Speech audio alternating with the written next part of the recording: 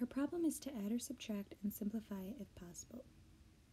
The first part of our solution is to convert our mixed numbers into fractions so we can get a common denominator. Converting these, we get 107 over 12 minus 47 over 6. In this case, our common denominator can be 12, so we don't have to multiply the first fraction, but we are multiplying the second fraction by 2 over 2 since that is equal to 1. And multiplying these out, we get 107 over 12 minus 94 over 12, and we get 13 over 12. After adding, we can use long division to convert back into a mixed number and get 1 1/12 as our final answer.